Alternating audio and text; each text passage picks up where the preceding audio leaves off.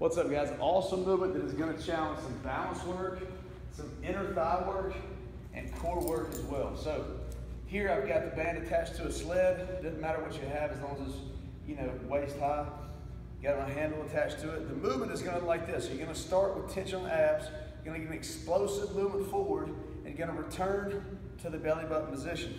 Now we're going to add a slider to that. So here's what we're going to do. You're going to explode out. The foot slides, obviously. As it comes back in, you come back in really slow. Really going to challenge the inner and outer thigh to get back to that position. So here, back slow. Here, back slow. Foot slides out. This leg is really working to get it back in there. So you're going to get a lot of core work, a lot of balance work. Inner thighs are going to be working pretty strong there too.